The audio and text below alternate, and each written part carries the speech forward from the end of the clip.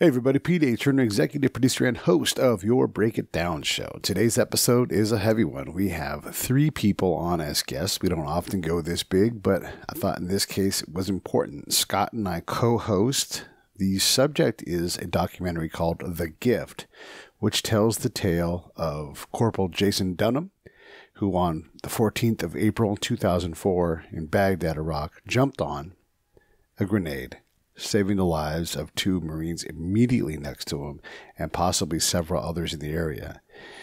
He did not survive the blast. His commander at the time, who was then Captain Trent Gibson, now Colonel Trent Gibson, also joins the movie makers, Rick and David. This is ultimately a story of sacrifice, valor, leadership, and brotherhood, and the movie is incredible. I should also mention that Vinny Rocco Vargas, who's been on the show before, and you guys see him on The Mayans, also an Army veteran, is a co-producer on the show, so there's a lot of names that we're familiar with. This is a powerful, powerful episode, and I know you're going to enjoy it. The things I want you to pull out of this, though, really are the leadership aspects of what it means for these Marines to go out and care for each other. I think we all can learn a lot from that. Okay, a couple things real quick. If you like what we're doing, if you're new to the show, subscribe. Put 5 stars, and wherever you listen, write a little review. That truly helps us a lot. That helps other people discover it. If you send the show off to a friend, say, hey, this is a really good episode, listen to this one. As we all work to try to stick together and survive through this coronavirus thing, I want you to know that I'm thinking about all of you. Do the same thing for each other. Reach out. Tell someone you love them. Take them out to dinner just as soon as we can all safely do so. All right, one other thing. As always, we support Save the Brave. SaveTheBrave.org. Click on the Donate tab. Put a small amount of money in. If you're already doing that, hey, thank you so much. Let me know so I can make sure we thank you openly. I appreciate all of you. And today I'm going to mention a friend of mine, Mark Azevedo, because this episode, as we were recording, I was thinking about him, and I've got a little something special for him. I love the heck out of that guy, and just wanted to say thanks to Mark for all of his support. All right, here comes David, Rick, and Trent. Get ready. Lions Rock Productions. This is Jay Moore. This is Greg Proops. This is Jordan Harbinger. This is Dexter from The Offspring. This is Nathan This is East. Sebastian Younger. This is Rick Marotta. This is Stuart Copeland. This is Mick Gillette. This is Andy Summers. Hey, this is Skunk Baxter. This is Gabby Reese. This is Rob Bell. Hey, this is John Leon Guerrero. Hey, and this is Pete A. Turner. Hey, my name's Rick Milewski. This is Dave Kniess, and you're listening to The Break It Down Show. And now, The Break It Down Show with John Leon Guerrero and Pete A. Turner. Yes, it's super hard to get that right sometimes. We could have a cue card. Yeah. We could write. I say it right? I said it right. Kim didn't put the cue cards out. That was the problem. To break it down. Marines like a good whiteboard. Too. Yes. We got Kim as our production assistant here in Dave's house at his studio with some lovely beverages and popovers that we all passed on because we're trying not to be too fat. And obviously Scott Huesing, best-selling, award-winning author of Echo and Ramadi is here. And maybe even another guest after that. But we're here to talk about your guys' documentary, The Gift. Absolutely. Tell us about it. So 15 years ago, roughly, Dave met Jason Dunham on a plane. Yeah, so 15 years ago, I took a flight east, and it was a red eye, and I sat next to this young Marine. He had a high and tight, and we started shooting the shit, and he was just very charismatic and full of energy and just, you know, the kind of person you meet, whether you're at a party or wherever, or at a bar, and you just don't want the night to end. So I thought this kid was really special, and as he left, I looked at him, and we talked about Iraq. It was getting ready to kick off, and I said, take care of yourself, because I figured he'd be gone. He was a Marine from 29 Palms, and he just kind of gave me that, and all his Marines described that smile, that shit-eating grin he always had. And he said, yeah, no worries, man. And he went on his way. And then flash forward 2004, somebody at work was telling me about this website, icasualties.org, and it lists all the KIAs from Iraq and Afghanistan. And I went home that night, went down the list, and I saw this one name that kind of jumped out at me. I didn't remember his last name. I just remember him as Jay. And it said 29 Palms, Scio, New York, Marine Corporal. So I was like, that kid I met from the plane, he was from 29 Palms. He was from upstate New York. So I Googled his name and I hit the images and his picture popped up. And I just felt really, it was like all the blood rushed out of my face or something. And I realized it was him, and it was, you know, it sucked, you know, because he was I just remember this happy, you know, kid with that $1 million smile and all that other stuff. And I sat down and I wrote about meeting him, and I posted it on the Quezon Veterans website because I had a teacher I did a doc on, and I went to Vietnam with him. And I know these guys like to listen to stories about other Marines, you know, today. Yeah. So I posted it on there, and that ended up in his hometown paper. And then his mom called me, and I didn't know who it was at first, so I just let it go to voicemail. And then I listened to it. It's, "Hi, this is Deb Dunham, and I read your story about meeting my son, and I'd really like to talk to you." And, you know, I didn't know what to do. I was like, do I call her? I was like, what am I going to say to her? You know, what do you say to a parent of, you know, somebody, they lost their son? What am I going to say? So I didn't call her. And a few weeks go by, and the phone rings again, and I see it's the same number, and I don't answer it. I let it go to voicemail. And I literally sat there on my couch for about a half an hour, you know, telling myself, you know, that I need to call her, and I finally did. I picked up the phone and I called her. And that conversation lasted 2 hours, you know, with her and her husband. And anybody like Trent will attest, these people are just, they're like family when you meet them. You know, they're just those kind of people. And I found then I was on a plane to New York. They invited me up to spend a long weekend with them over the 4th of July. After meeting his parents, I understood why he was the way he was. Because those people, I mean, they're like a second set of parents to me. You know, I showed up on their doorstep, and Deb said, you know, well, where's your bag? And I said, well, I checked into that little motel in town. And she said, Dan, go get his bags. You're staying here with us. And I was like, wow. You know, and I never met him before. Yeah. And that was a Friday.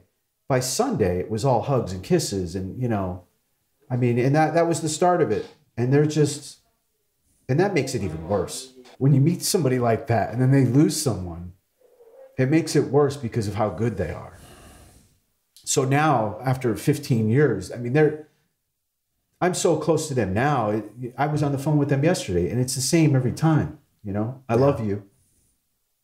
You know, we'll talk to you soon. It's like their parents to me. Yeah.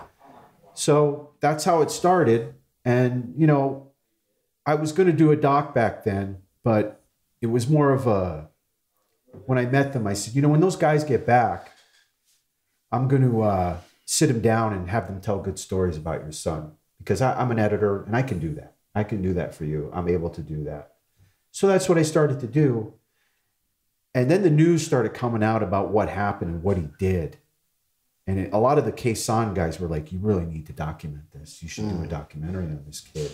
So I started bringing some of these Kilo guys down here and sat them down. And What are Kilo guys? Kilo 37, Kilo Company. That's their unit. 3rd Battalion, 7th Marines. Yeah.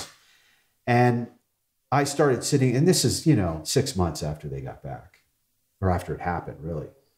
So I started sitting them down, and it was the hardest. And I'd done, you know, interviews with Marines who had fought at Quezon, which was hard, 30-something years after the fact. Yeah.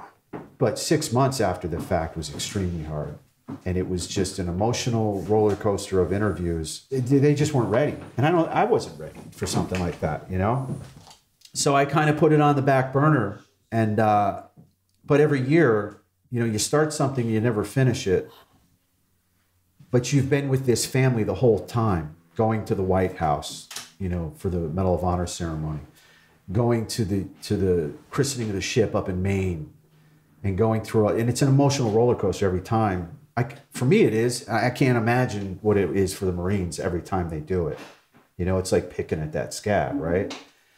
So, you know, I went through all this stuff, but in the back of my mind, you're always like, well, you need to finish that thing you started. You need to finish it. And every April, on the anniversary of his death, I would say that to myself, like, you know, today's the 22nd. Right. You know, this is the day he died. When are you going to finish that? And, you know, Rick, who I moved out to California, we're both former Navy guys. We sat down a year and a half ago, About your. Yeah, you know, we've worked for other people our whole lives, you know, telling their stories or getting paid to tell their stories. And we both complain about it, you know, like we need to do our own thing. Yeah. So we started coming up with ideas about veteran stuff with some people we know. And then Rick said, well, what about Jason Dunham? What about that story? And I was like, you want to do that? And he's like, yeah, I think it's a great story. And I always thought it was a great story, and I use this as an analogy in another person I talked to. It's like a chef who makes food all the time and he's so close to it. Yeah. You don't know if it's a good story, right? So I really didn't know because you're so close to it. But thank God, Rick is my other... Right. So he sends me this drive, you know, and again, we're looking for a project to work on together for however many years that we've been out here, and so we went to college together, whatever.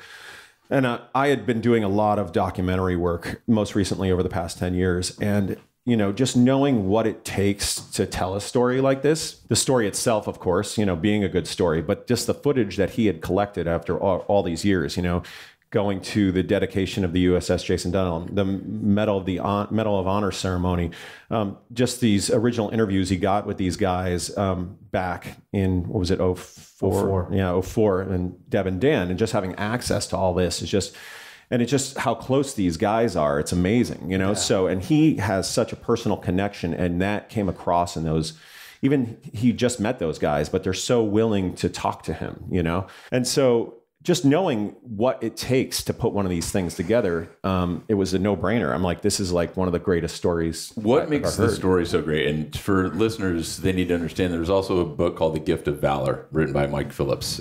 Phenomenal. And I listened to it on tape when I was a student in Quantico, telling Jason's story of heroism and that of his family. And then, again, 15 years removed, we have, as we were talking about before the show, it's like, how do we all know each other and these crazy connections? And we could sit here and bore each other to tears playing the name game. But what is it about Jason's story that makes it so much different than the thousands of other veteran stories that have been killed in action or been awarded high medals? I want to take that question because it's perfect. But we also have Trent, who's Jason's commander at the time. Will you grab a mic and sit in here with us and kind of tell us the story? Because that's a perfect question for you too, like what made him special and how did that go? So it started in October of 2003. I'd taken command of Kilo in Karbala, Iraq at the end of May, beginning of June 2003.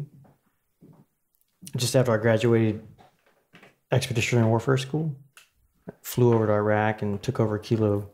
I spent 3 months in country with him in Karbala at the end of OAF-1, during which you know the invasion kicked off in March, and then combat operations eventually scaled down to the point that there was this general feeling that the war had been won. 3-7 came out they left country in September, end of August of 2003. We were the second last battalion out. So September for us was a 30-day post-deployment leave period. And during that deployment, Rudy, the guy who's just here, my XO, he was standing battalion officer of the day one day during that leave block, and he called me up this day he was on duty, and he said, hey, sir, we just got 30-something Marines from 3-4, one of our sister battalions. They just got dropped to us. Apparently they're too short to deploy with 3-4 again. Don't know exactly what that means, why they're coming to us, because there was no word that we were going back yet. So we got these 30-something new NCOs from 3-4. And so when we came back from our post-deployment leave block, that first day back, we had a company formation at the end of the day. So I wanted to welcome those 7 new NCOs to the company. So we had a formation. We're standing in a school circle. I welcomed those 7 NCOs to the Kilo family and said, First Sergeant, you got it. and grabbed those 7 NCOs, and they're all corporals, brought them over to talk to them. I stood there in the ditch next to the barracks in 29 Palms. And I needed something important to say to them because they had just come to our fucking family. So I thought back to what I had told Kilo the dad took over in Karbala. And I told him I believe in 3 things. I said, I believe in leadership by example. I believe in self-sacrifice for the greater good. And I believe that one man can make a difference. I said, that's what you should expect from me. And that's what I'm going to fucking expect from you. And one of those Marines was Jason Dunham, a fucking machine gunner from Kilo 3-4. His platoon commander had been one of my students at IOC. You know, it's extremely small world. That was October. 2 months later, we find ourselves, after we've just found out that we're going back in late February, early March. So we had 5 months back in Kniess before we returned. We were the first battalion to return to Iraq for OAF2. And we were in the middle of one of 2 battalion level training exercises that we were going to have before we went back. And it was the second week of December, and we were 3 days from leaving on our 2-week Christmas leave block / pre-deployment leave. And so it was Wednesday. We're in the middle of this 5-day training exercise that 1-7 was facilitating for us, doing station training for the types of missions that we were expecting squads and platoons to get in a stability and security operations environment, which was we were expecting to go back to, which was all bullshit because we're just going to be fucking straight up counterinsurgency.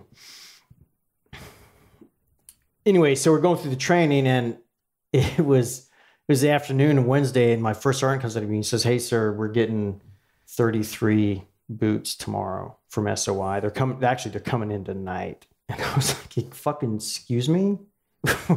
Tonight?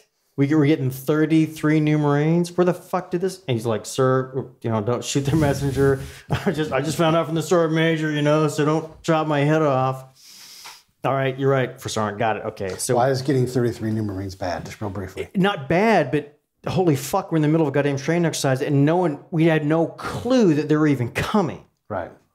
So that's something you want to plan for is getting a third of the volume of manpower you currently have. So we had 90-something Marines that were combat veterans that we were going to deploy with. Eventually, we deployed with 122 trigger pullers, right? And so, yeah, 33 of those guys are brand new. And by the way, they're showing up tonight. And surprise! Yeah, right. Who's got extra blankets? It's typical Marine Corps. So, you know, when you expect it to happen, it's easier to smile when it does. But I wouldn't smile on that day. I was pissed off. But I had to figure out what we're going to do with these guys, because our platoons were all different sizes. When OAF1, before it even ended, before I even got there in Iraq, the battalion had dumped like 200-something NCOs to either permanent change of station orders or EAS, you know, end of active service. So the battalion had hemorrhaged fucking leadership. So the platoons were different sizes, right? And if I recall, Kilo 2 was about 20 Marines at that point. You know, a TO freaking platoon is 41 Marines and officers and one officer. So Kilo 2 had about 20 Marines. Kilo 3 had about 25. And I knew that if I just topped all the platoons off at 30, that overnight Kilo 2 would be twice as inexperienced as Kilo 3 because it'd have 10 boots, whereas Kilo 3 would only have 5, right? Mm. And that's not a situation you want to go into combat with. One platoon twice as inexperienced as the other. And we had an imbalance in combat experience and an imbalance in NCO leadership. So we had 3 factors there. Plus, one of the most compelling factors was my weapons platoon, which I was never happy with in the 3 months I was in Karbala at the end of OIF1, because it was an awkward organization for a unconventional environment, right? You've got 4 platoons in the company. And so you're constantly under this manpower management cycle that you're trying to manage to get Marines on a mission, but make sure the Marines that are coming up on the next mission have fucking slept at least a few hours so they can fucking go do that mission that they're coming up on. And by the way, you've got perimeter security to worry about, and you've got local security patrols to worry about, never mind the deep patrols. And weapons platoon was just poorly organized for that, because it's a conventional offensive and defensive type organization. But if weapons platoon was going on a patrol in Karbala, they had to give up their machine guns and borrow a rifle from some Marine in first platoon, right? But then when I got there and I put machine guns on most of the fucking posts on our defense that require a school-trained machine gunner to stand behind it, you know, those guys only live in weapons platoon. So when Kilo 1 is on perimeter security, they don't have any organic machine gunners, right? So then you got to rape weapons platoon so first platoon can stand post. It's just it's a freaking nightmare. It made no sense. So I thought, well, if I've got all these issues going on, I've got experience imbalance, I've got leadership imbalance, I've got new blood imbalance, and I've got this weird weapons platoon organism that I'm not happy with. I need to do something. But time is short, because after Friday, when we all go on leave for 2 weeks, we come back on the 2nd of January to March Air Force Base to kick off our last battalion level training exercise. And then it's turn your fucking gear in and get ready to fucking deploy. Right. But which is not a lot of time to get anything done. No. Let alone start thinking about how the company's organized. Reconfigure an entire company. Right. Now. But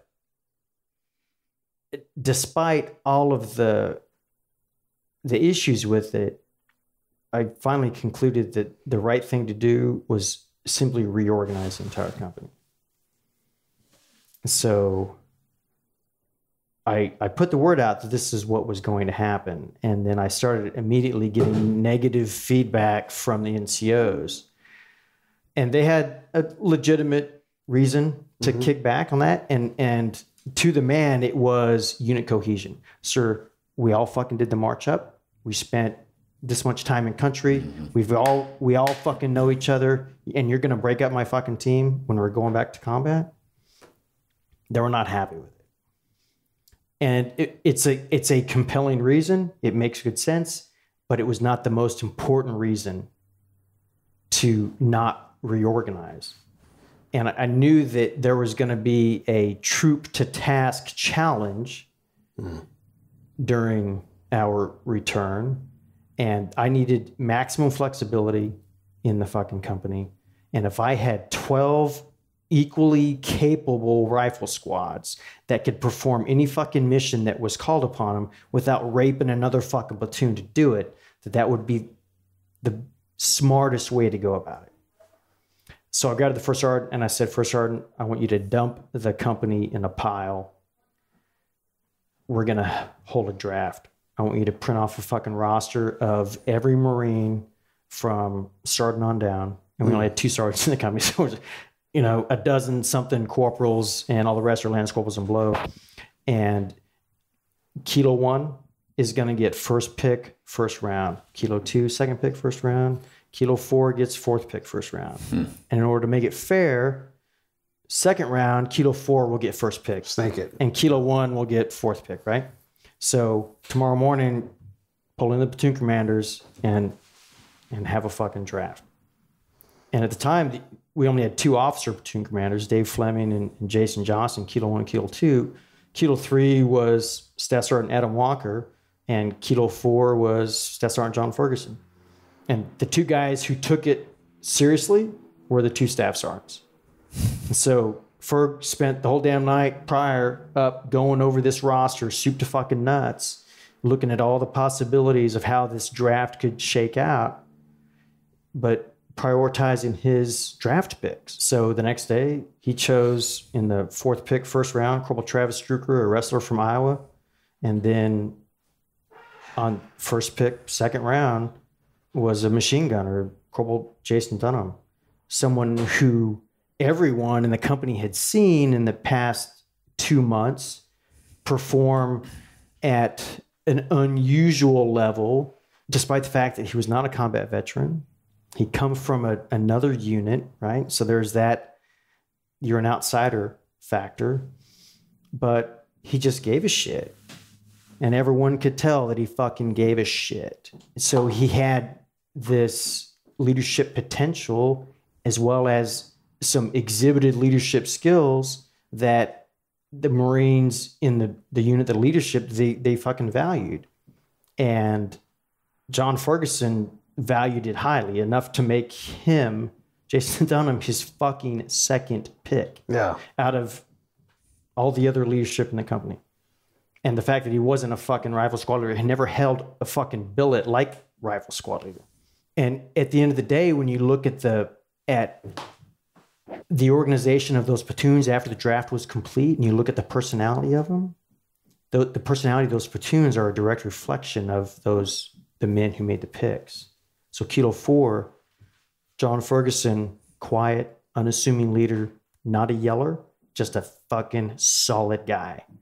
Travis Strucker, Jason Dunham, Sean Gibson, all three of those cats, quiet guys. They're not yellers. They're fucking solid. They know their shit. And they're just fucking good people. Yeah. Right? They're just good Marines. They're not fucking standouts, but they're good. You know, they're not the guys who draw attention to themselves, but they're fucking solid. And then their platoon commander, Brian Robinson, who came into us late, just right out of IOC.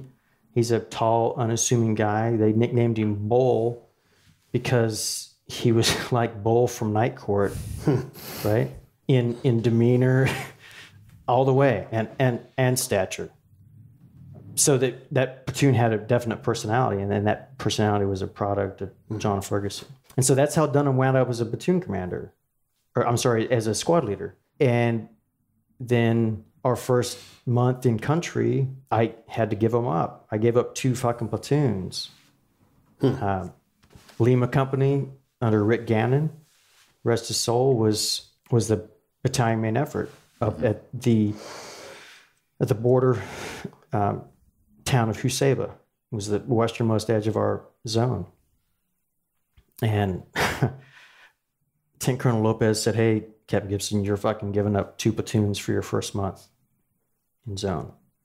And you'll get one of those platoons back after we've been there for a month." Roger that, sir. Now you knew exactly how the team leaders and squad leaders felt when the colonel is now saying, "You got to break up your team, Captain." You're like, "Wait, that's a shitty idea." And you were just hearing that from, the corporals and sergeants. And what's important too to remind people is when you say corporals and sergeants or even staff sergeants like Adam Walker, who's a dear friend of mine, corporals 20 years old, in charge of 13 other lives. Staff Sergeant Walker at the time, probably 28, 29 years old. Yeah. In charge of 30 lives. Yeah. That when you look back, and you and I are getting a little gray in our beard now too, is you really wonder, how do they do it? And then you look at a guy like Dunham, who the gift in this whole film is about. Aside from the fact that he exhibited leadership traits through his actions, I mean, we've talked about this, me and Dave. Physically, he's built like a fucking superhero. And how could you not have a bromance on an airplane ride with Jason? I mean, the guy was a good-looking kid. He was He's all-American. And yeah, it was just... He's all-American. Yeah, just built like a superhero, and everything about him oozed, I want to follow that guy. Yeah. Yeah. I said he wasn't a standout, and the scholars were standouts, not in the typical Marine type way, right? The outgoing, brash, loud, in-your-face type guy. But standouts nonetheless in fucking basic leadership, right? Just being the kind of guy that other Marines are going to emulate because they want to be like him because he treats them with fucking respect. And that's what made him not unique, not special, but that's what made him special to the Marines in his fucking squad, right?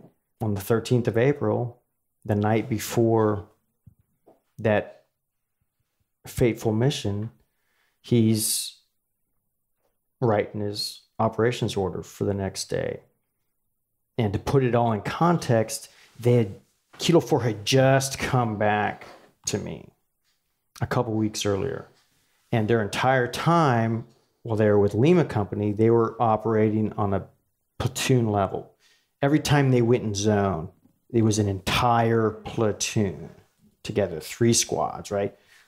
Brian Robinson led every fucking patrol as the platoon commander, therefore the patrol leader.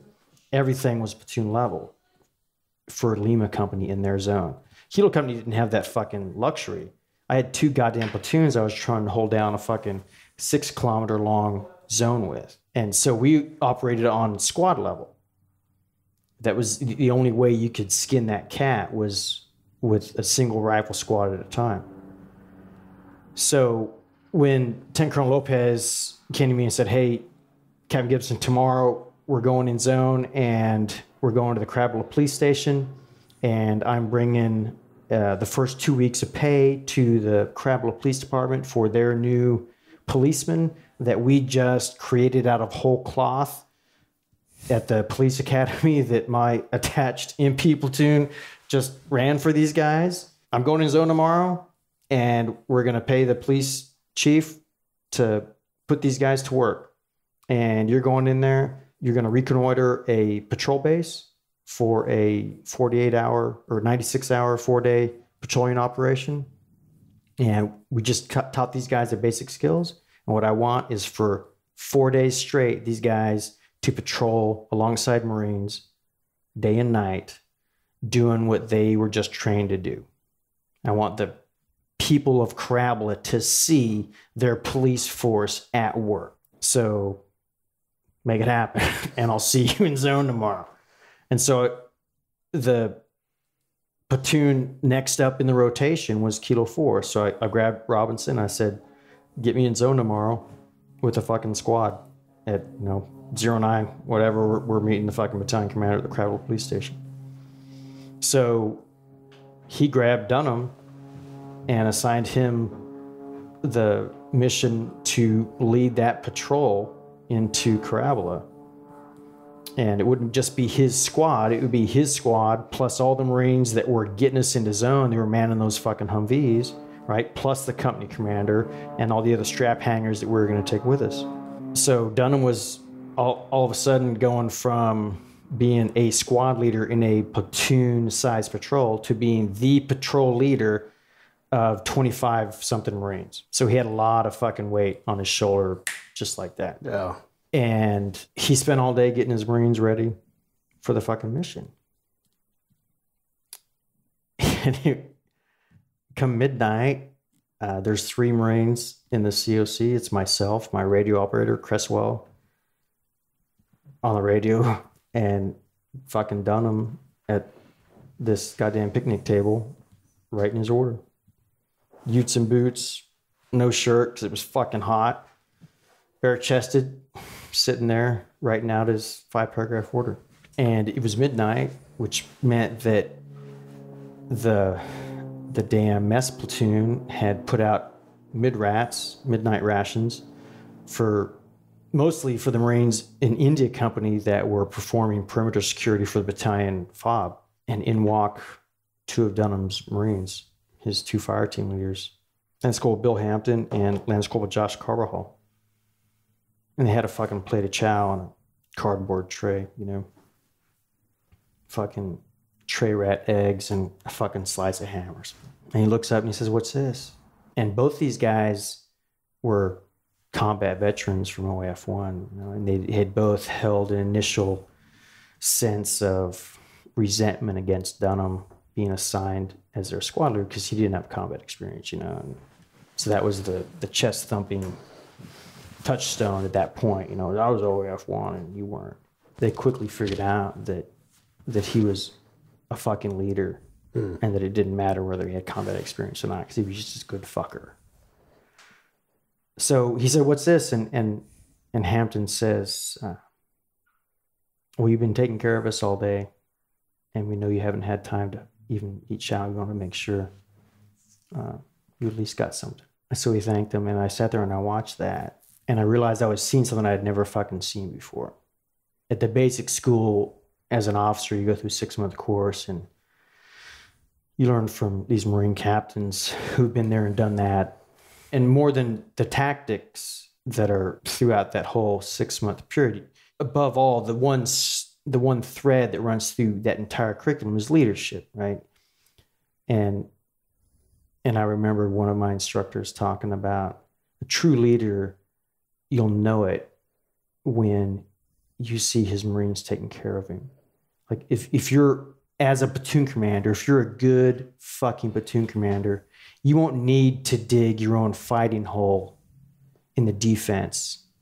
Your Marines will see that you got so much other shit on your plate and you're fucking do it. They're going to take care of you and dig your fighting hole for you. And so I had this image in my head that, maybe someday I'd see that. And there it was, right in front of me. And to me, it may sound corny, but what I was seeing in that moment was those 2 Marines placing a crown on his fucking head and saying, "You're our leader." I realized in that moment that title isn't something that anyone else can give you. That you could have seniors say, "Hey, he's a good leader." Your peers could think you're a good leader, but the only ones who can actually bestow that title upon you are the ones shit lead. And I saw that happen, and I felt like I was just a fucking quiet witness to it behind a plate of glass or something, I saw it unfold in front of me, and I didn't really, it was surreal that it was happening right there in front of me. And then Carbajal and Hampton walked out, and Dunham went back to write his order. And I thought, I should take a fucking photo of him. And I had this computer, or this goddamn camera, a little digital camera that the Battalion S2 gave out, one to each company for intel purposes. Damn SSE, sensitive site exploitation after contact or whatever. And it was in my fucking flak. And I thought I should get up and take a photo of him. And I was fucking smoked.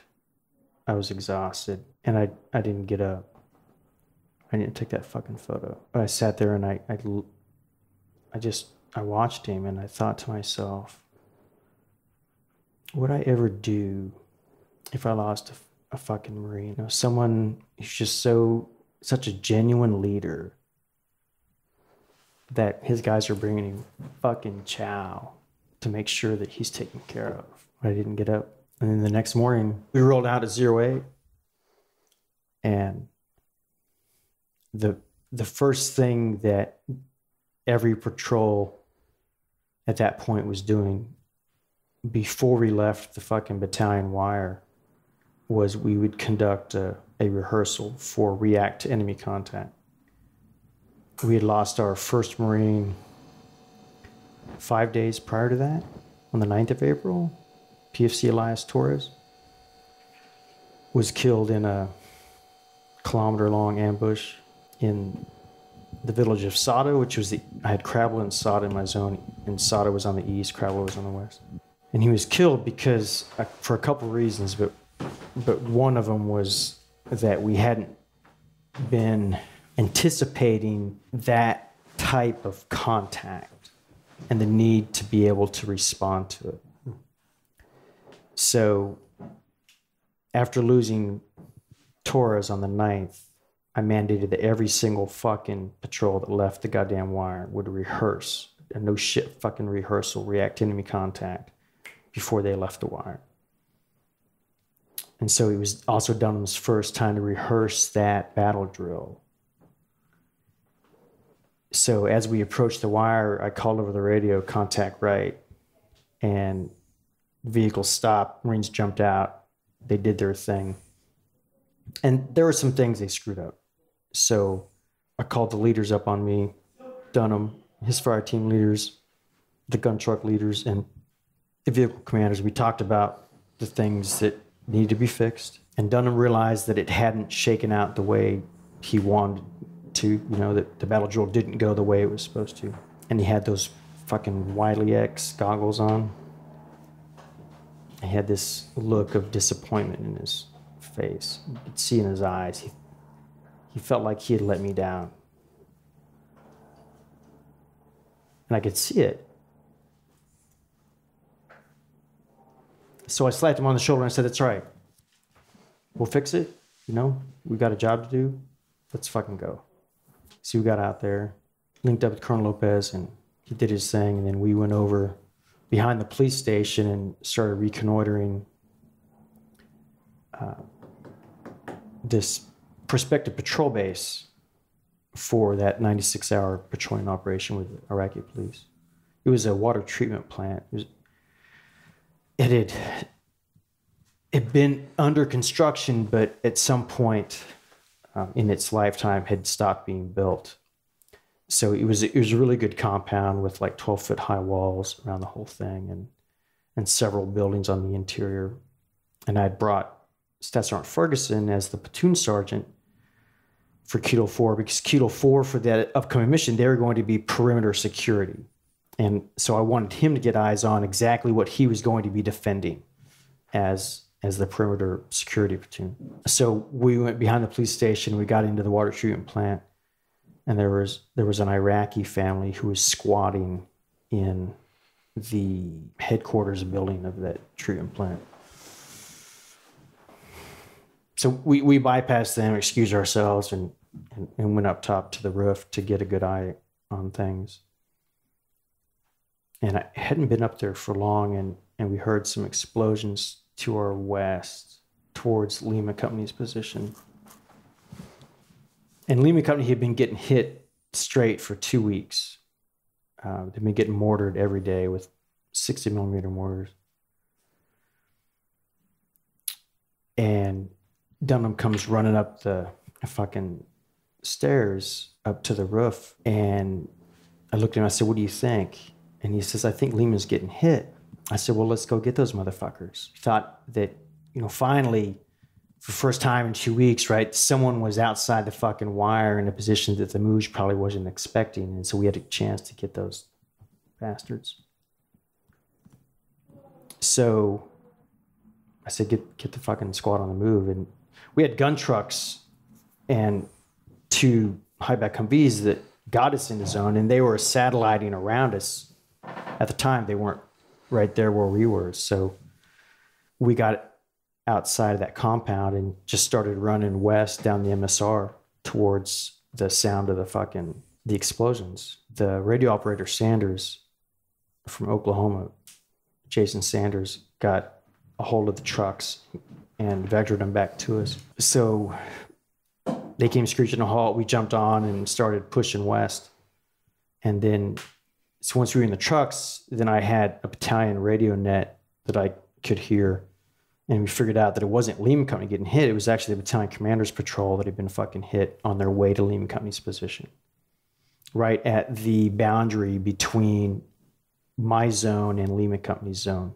And about the time we figured out over the radio traffic that it was a fucking ambush on the battalion commander's patrol, a fucking RPG flies over the goddamn Vic in front of me, right over fucking Lance Corporal Carvajal's head. So we knew we had arrived, right? So, no need to figure out anything more on the fucking net. Ahlan wa sahlan. Yes. So we got out of the trucks and got up against a wall, and that spot we were at was a triangular shaped village at the western edge of my zone, right up against a wadi that delineated the eastern edge of Lima Company's zone.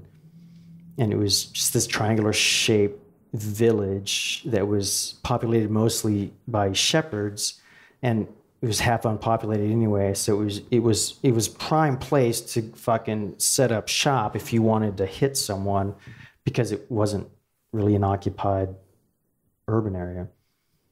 As it turns out, the vast majority of contact we got in that time frame was in the HK. And it was the first place I saw contact 2 or 3 weeks earlier, God no, a month earlier, when I was there on advance party with the other company commanders and company gunnies in the battalion before the battalion proper even got there. Our first time out the wire, we got ambushed in the HK. And the Army unit that we were with was a self-propelled unit that was organic to the 1st to the 3rd, or maybe attached to the 1st to the 3rd Cav. That was the Army cavalry squadron that we replaced.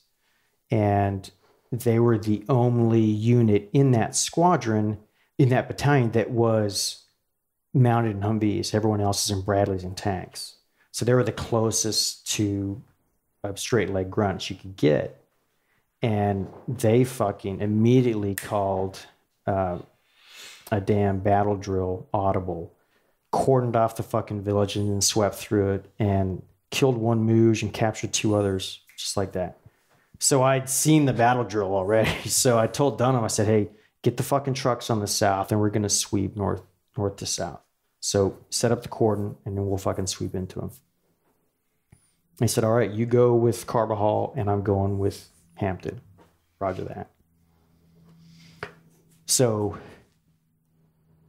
Hampton's fire team with Dunham and Ferg, the platoon sergeant, and a scout sniper and some other cats and dogs that were attached to the patrol that day, they swept the eastern half of the HK. And I went with Carbajal and we started sweeping on the western half.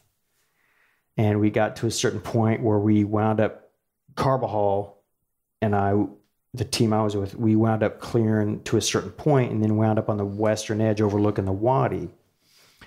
And then we heard small arms firing back to the east.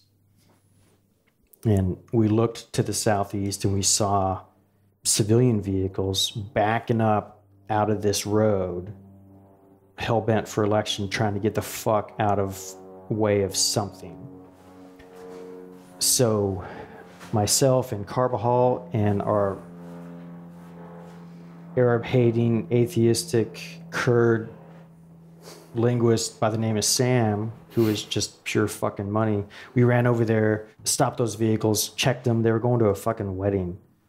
Sam's like, sir, these guys are good. So we let him go, and then we started pushing down the street that they had been coming up, and we saw a Marine, and it was Sergeant Reynolds, who was one of our attached scout snipers.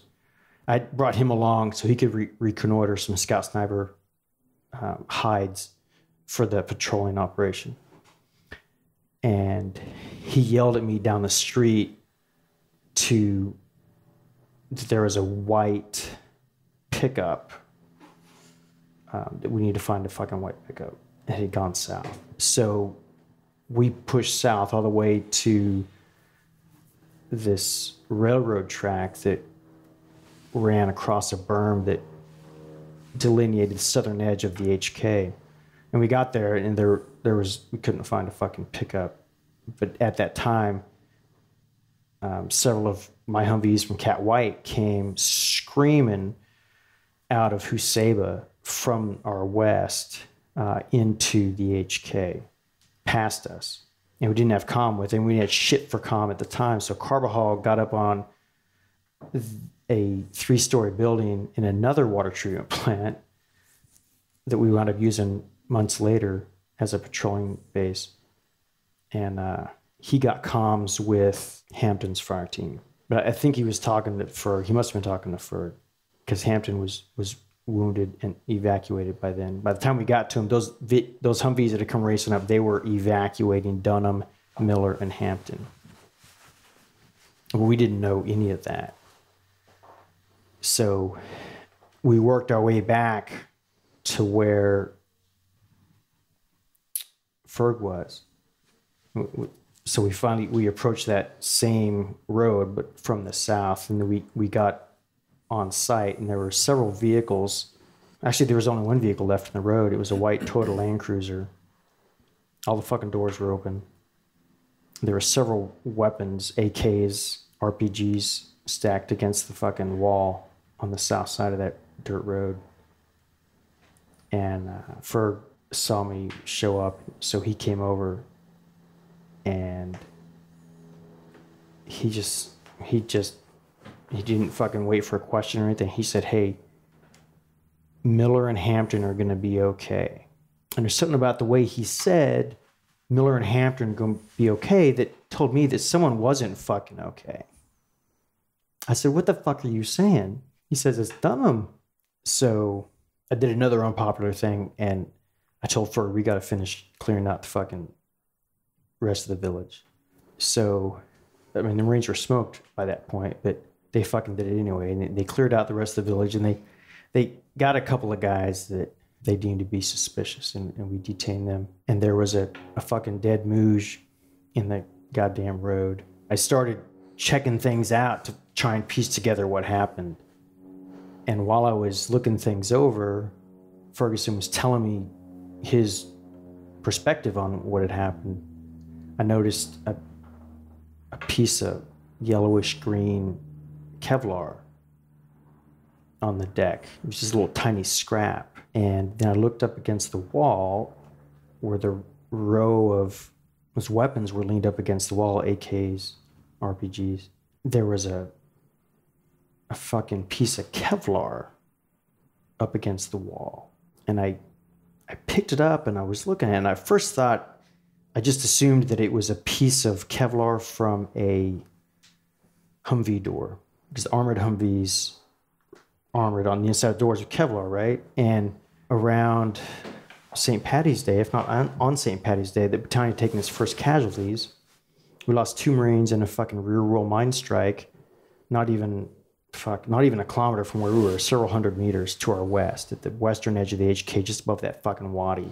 A Humvee from Cat Red had, I believe it was Cat Red, had hit a fucking mine, but on the rear wheel. Flipped the fucking vehicle, killed the Marine on top of that, who's riding that fucking seat above that wheel immediately, and killed, I think PFC Smith was his name, was the gunner. Just fucking flipped the vehicle upside down.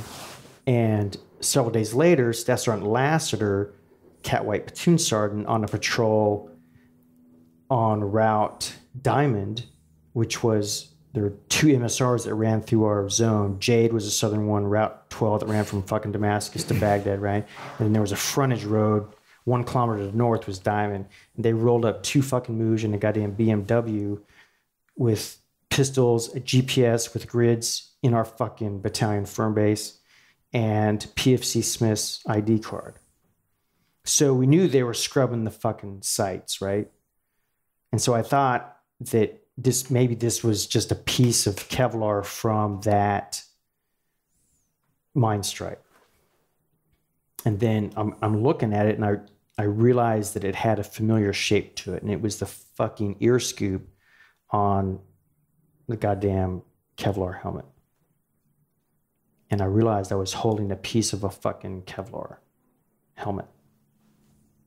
And I turned to Ferg and I said, where's Dunham's helmet?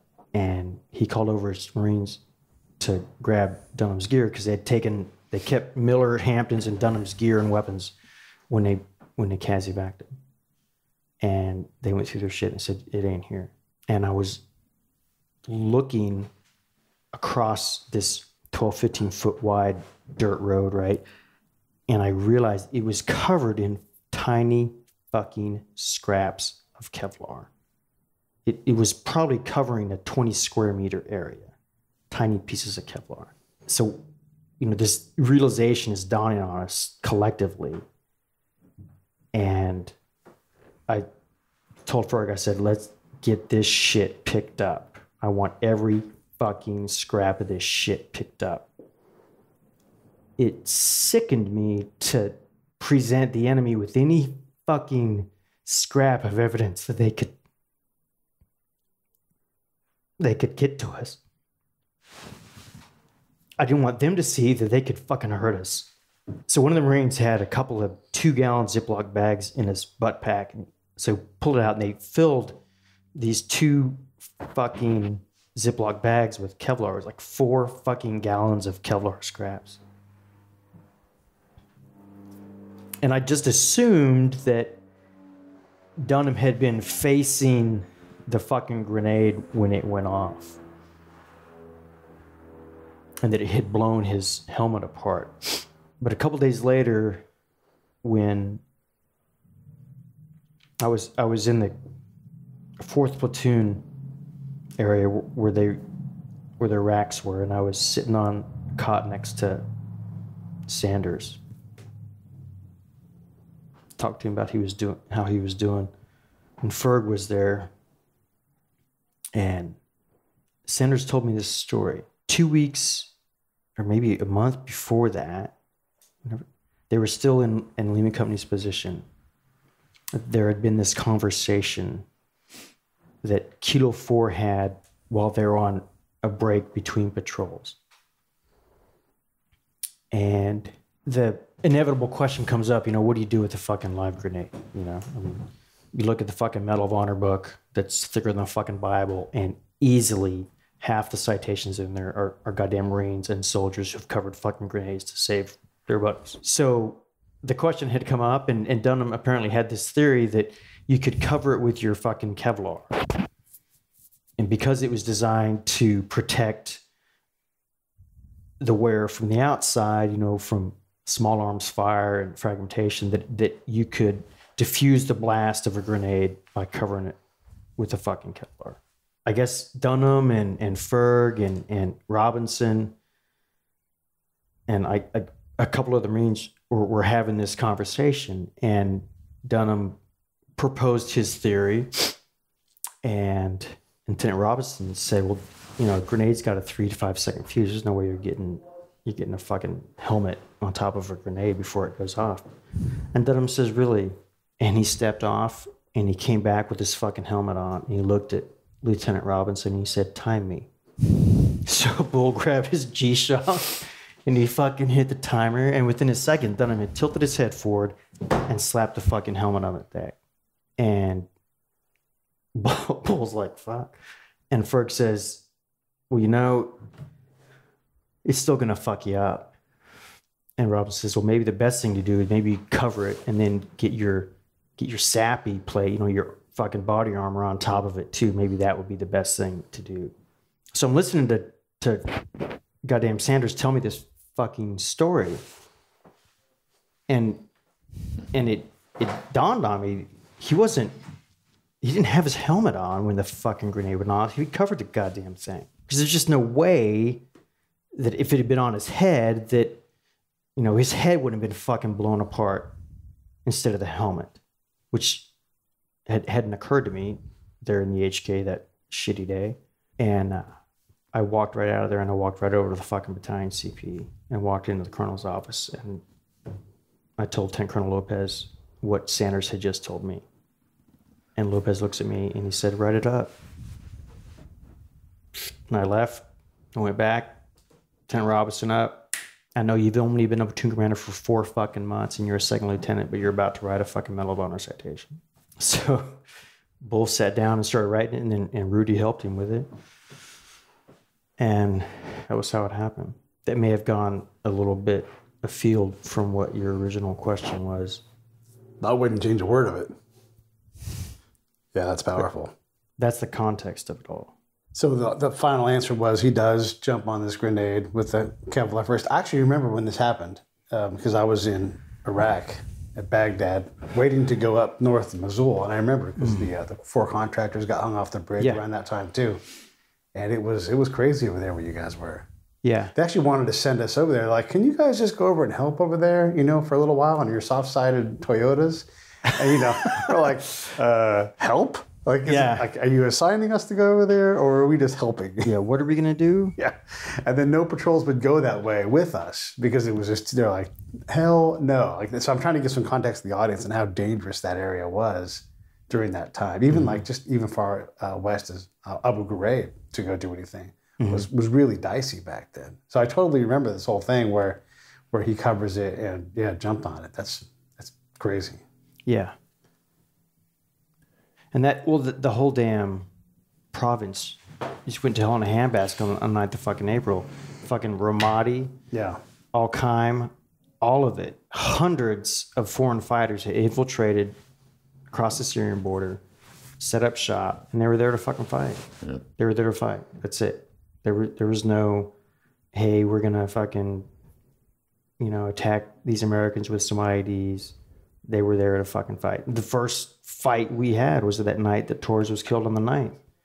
And they initiated with an IED to stop the fucking patrol. And they opened up. And in my estimation, it was no shit a fucking kilometer wide, that ambush. And there had to have been 40 to 50. And that was just one side of it. They were in a double-sided ambush.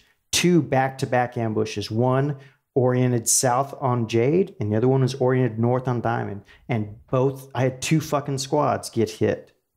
Kilo 4-1 got hit by the by the northern ambush element, and they fucking did what Marines are supposed to do, which is attack through the fucking ambush. They cleared it out. They killed 1 guy in the process, and they called up 3-3, who had just passed them going west to drop off a fucking patrol at the western end of Carabla.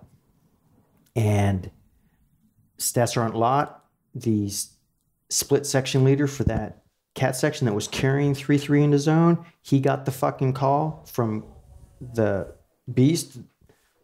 Corporal Jack Self from Texas was the vehicle commander who called to fucking Staff Sergeant Lott. And he said, hey, we got him on the fucking move. We're pushing him south. We cleared him out. Fucking cut him off. And Staff Sergeant Lott thought, finally, because we've been over there getting hit with IEDs, no fucking direct contact, not even seeing the fucking enemy, right? So when you get a chance to fucking get in a fight, a no shit face-to-face fight, that's what you've been waiting for. And so Lott punched east, and he left Kilo 3-3 behind. So his only dismounted firepower, that rifle squad, he left, and they fucking flew east and ran square into a kilometer-long ambush with no way to fucking fight back except just shoot back from your own fucking vehicle. And that we lost PFC Torres in that. He was a goddamn radio operator turned driver turned fucking rifleman who had kicked open his fucking door every time they bound another 200 meters to set up a base of fire to let the other 2 vehicles bound ahead, in the fucking classic break contact drill. They were on their last bound out of the kill zone, and Torres was opening his fucking door to the ambush, nothing between him and enemy fire but fucking thin air, and he caught a fucking RPK burst to the face. Talk to me about what your decision process was from a leadership standpoint when you're standing there with Colonel Lopez and he says, write it up. They said, write up a Medal of Honor. Was that your decision? He didn't say, it was understood. You knew, yeah. There's not many Medal of Honor recipients from this war. We could go down that rabbit hole about how broken our award system is, which we've talked about a little on previous shows and in the sidelines. But how do you make that decision when one guy does one thing and other guys are casualties and die fighting for the same brothers you're standing right next to make that one singular decision? Say, because there's no criteria, there's no textbook that says you have to do this. But you pick that one guy. And there hadn't been one for 40 years? Yeah, since Vietnam. Since Vietnam. No, not Marine. Not a Marine, right. The only other ones were... The Army guy at the airport who was fighting out of that Bradley. Yep, Sergeant First Class. Yep. Mm-hmm. Clark, I think. I don't or remember Smith. Anymore. And, 2 in Somalia. Somalia, yeah. Tell me what led you to that decision, how difficult it was to write it, and then the follow-on frustration about getting it approved. Hey, this is Pete A. Turner from Lions Rock Productions. We create podcasts around here, and if you, your brand, or your company want to figure out how to do a podcast, just talk to me. I'll give you the advice on the right gear, the best plan, and show you how to take a podcast that makes sense for you, that's sustainable, that's scalable, and fun. Hit me up at pete@breakitdownshow.com. Let me help. I want to hear about it. What led you to that decision, how difficult it was to write it, and then the follow-on frustration about getting it approved? It wasn't a difficult decision at all. It was a fucking given. As soon as I understood what really happened, it went without saying it was a foregone conclusion that was a Medal of Honor action. And that's why Lopez didn't have to say anything but write it up. And I wasn't even asking for his permission. I was telling him, this is what's coming. And I think the most important thing about it for me was to have Robinson do it. I eventually, scrubbed the citation before he forwarded up the chain, but Dunham belonged to Robinson, and it was Robinson's responsibility to write that. And it didn't matter that he was a second lieutenant with 4 years in the fleet. That's not the first second lieutenant to ever have to fucking do that, So it was just a foregone conclusion. It wasn't a difficult thing at all, except the gravity of it, realizing that you were submitting something that, if it came to fruition, was going to go in the book, the fucking book, with all those other citations of men who had given their lives to save their fellow Marines and soldiers. And once we launched it, there was a bit of quiet for a while. And then the next question is, okay, well, how do we know that's what happened? Well, we want to see the helmet. Okay. Thankfully, we fucking had it. So we took those 4 gallons of Kevlar and gave them to the battalion XO, Major Anthony Henderson. And he boxed them up, and he had the foresight to write a letter of provenance for the helmet. Chain of custody. Yeah. And he taped it to the outside of the box that said, hey, these are the remains of Corporal Jason Dunham's Kevlar helmet. They belong to 3rd Battalion, 7th Marines. This is the date it happened, blah, blah, blah. And then that box got sent up to Blue Diamond to 1st Mordiv. And we never saw it again until 2009. I had just graduated Command and Staff College, and I was headed west on I-40 to take over as XO at 27. And I got a call from Deb Dunham, and she said they found it. I said, found what? She said, the helmet. I said, okay. And she said, I don't want to see it. I don't care what you fucking do with it. I don't want to see it. But I trust you to decide what needs to be done.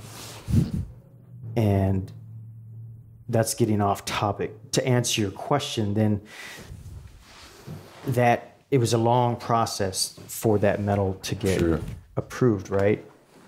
And I remember I was in Buffalo, New York, and I was getting ready to drive down to the Dunhams, and the medal had not been approved yet, or maybe it had. I can't fucking remember. But I was talking to, at the time, Major General John Kelly, who during 2004 was the assistant division commander for 1st Mordiv under Mattis. And he had called me to give me an update on where the medal was in the system. I think he was waiting for SecNav approval at the time. This is 5 years later. No, this was, I want to say it was over 2 years later. I want to say it was in 2007. April 2004 he dies, and then I think it was early 2007. Yeah.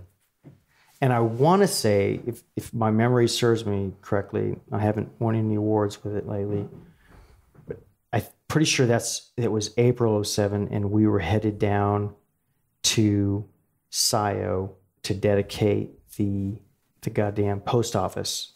The townspeople of SIO were dedicating their post office to Jason Dunham.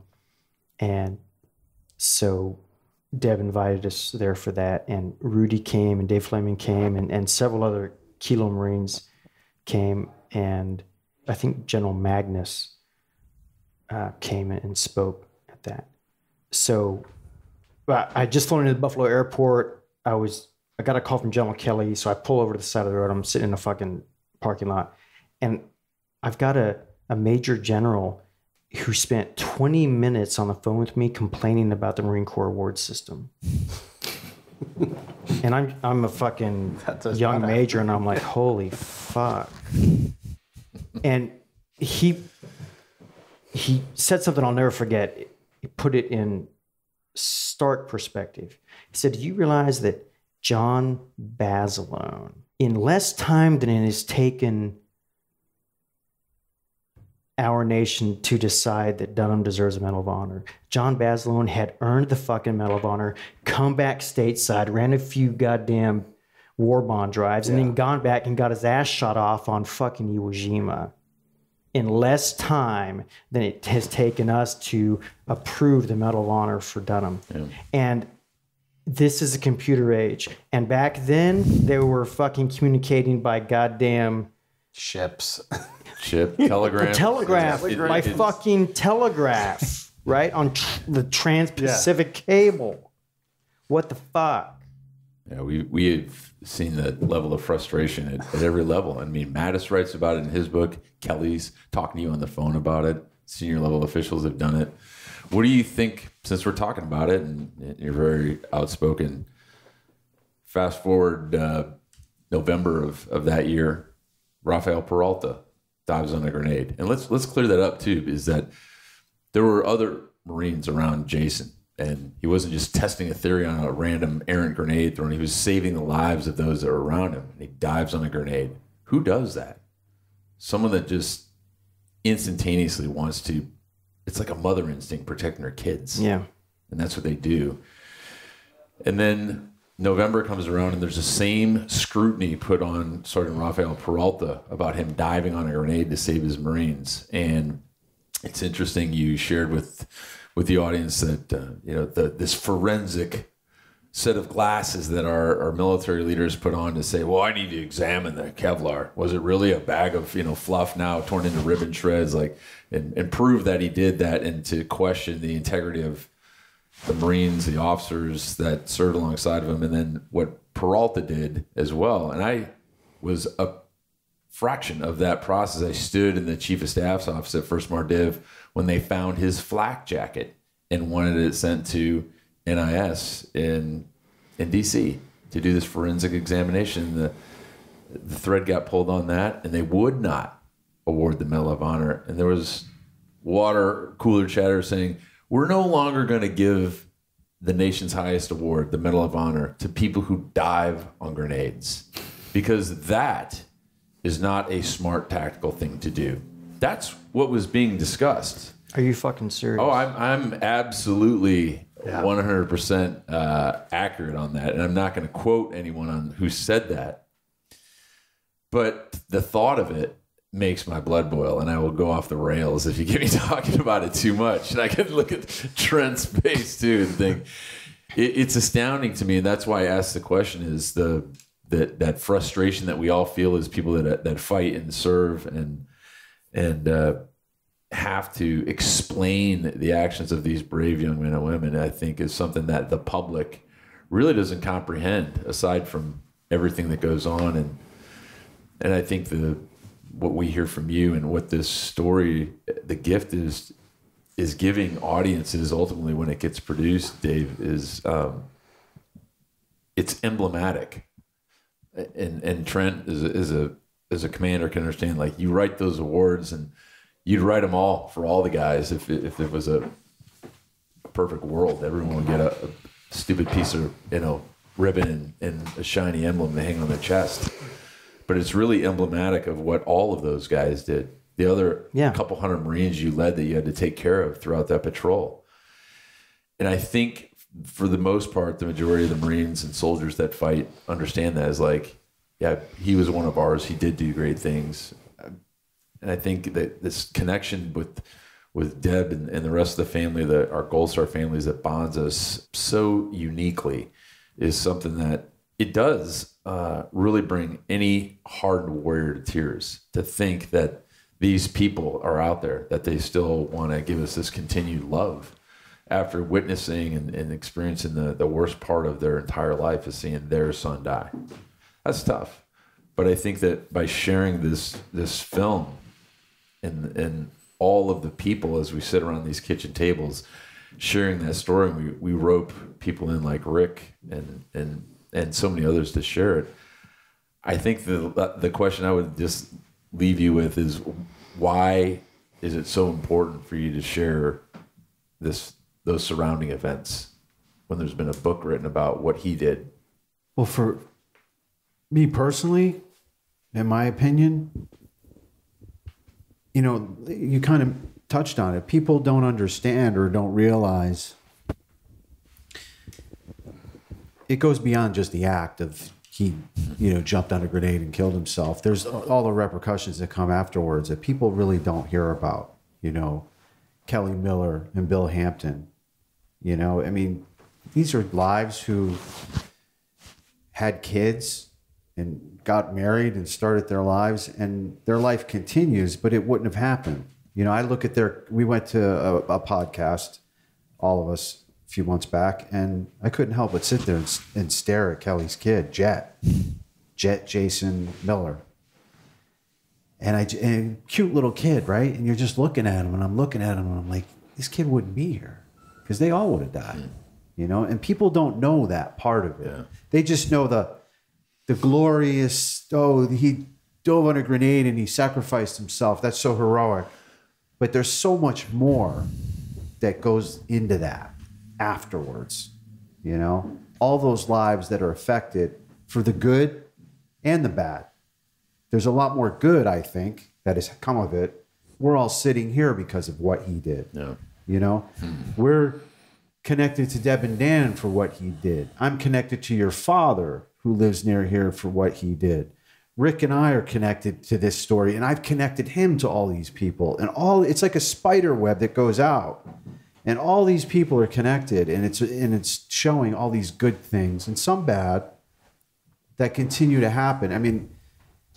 A perfect example is Castaneda, and this text message he sent. We released that video on Veterans Day, the day after we did Jocko's podcast, and he sent me a text of him with his kids at the school on Veterans Day, and he said, I never would have went to these things in the past because I shied away from that. I didn't want to talk about it. He's the one in the thing that said, I just wanted to do my job that day, but I couldn't. And he said, I just want to thank you. I just watched that trailer, and I wanted to thank you because it made me realize what Jason gave me. And it's these two kids that call me dad. And I read that and I cried because that meant more to me. And it's just something that makes you real. Just me as a person made me realize how important that act has become and what it has done to these guys. And they continue to beat themselves up for it. They all do. But it's just to be able to sit down and talk about it and get it out. Every interview we do, right? That was my first. That's the best answer I could have ever gotten.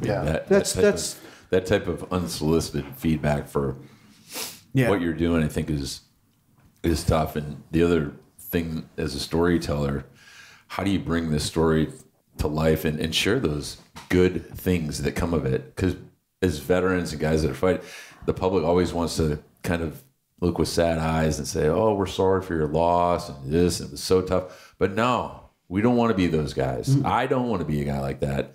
How important is it to share the positive things? When I look at this and you see the bloody body of some soldier or Marine being loaded on a Kazakh helicopter, you're like, oh, I'm not going to want to watch this. How do you present that to the public so they want to see all of these things in 90 minutes and give 90 minutes of their lives? Well, I think, when we started out, our whole goal was to help soldiers, Marines, whomever, talk about shit, right? And we're like, what could we possibly do? And this story was an in as far as you're talking about a selfless, unbelievably mind-boggling, heroic act. You're talking about the guys who survived and live with the guilt of that, survivors, right?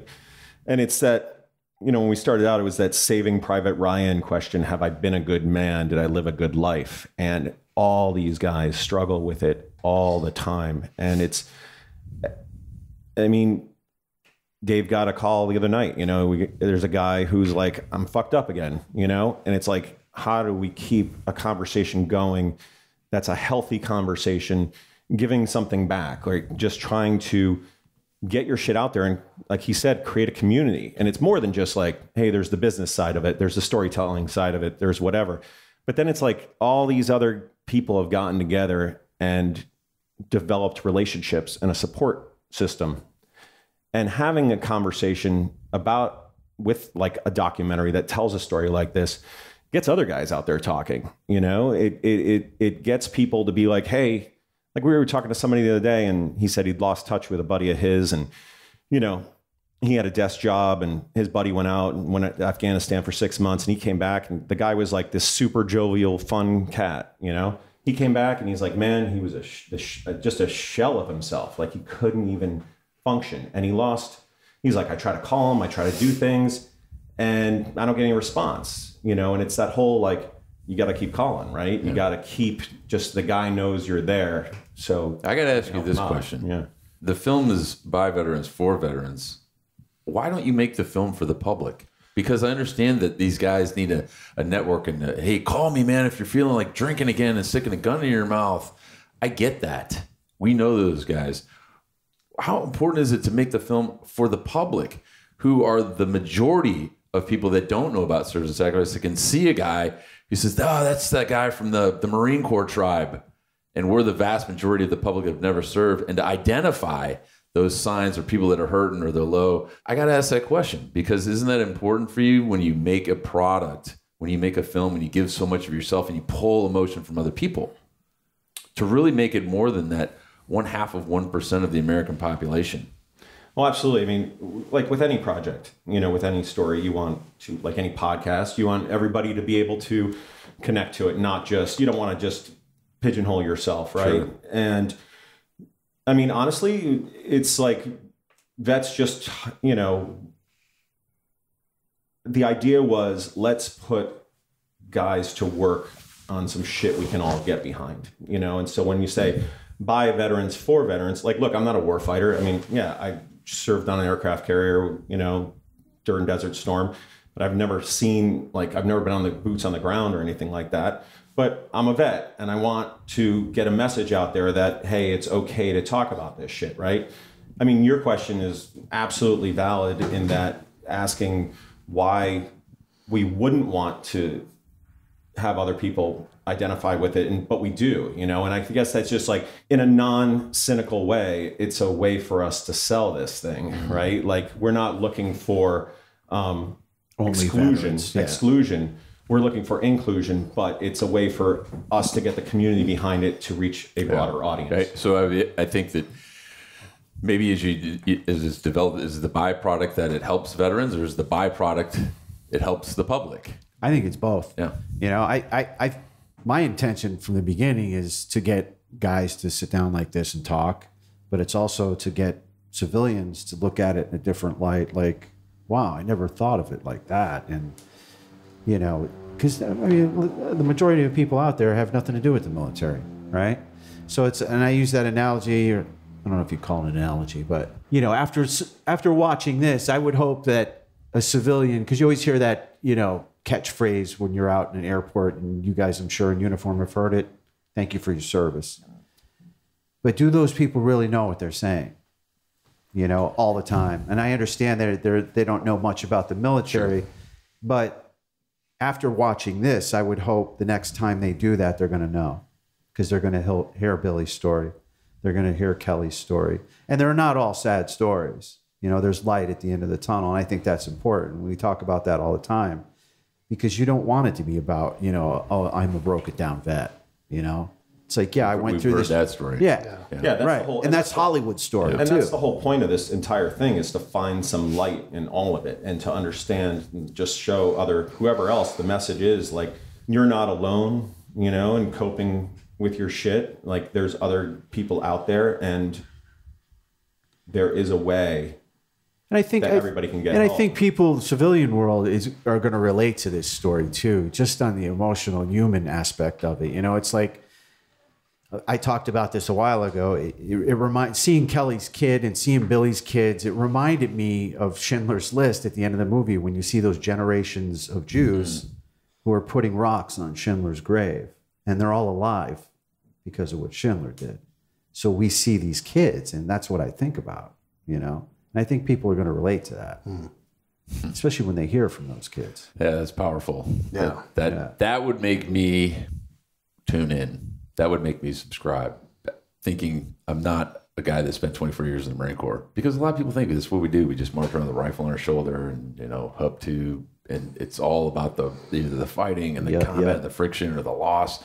But that's something I think people will really want to get behind for the Gift documentary, and the connection, not just of those surrounding that singular day, everything that's come after that is really the powerful message that I think you're bringing to everyone with this project, man. It's going to be huge. And I'm a big supporter of this. You've got a lot of support behind it right now. And like many in the veteran space, and again, I thank you for your service, anybody that served, and, you don't have to quantify it by guys that raised their right hand and took an oath, and to share this with other guys in the documentary film world and make this different and have everyone support it. You're going to be really one of the plank owners for this generation of war and sharing these stories. And I think it's important because I don't want to wait 50 years to share this story.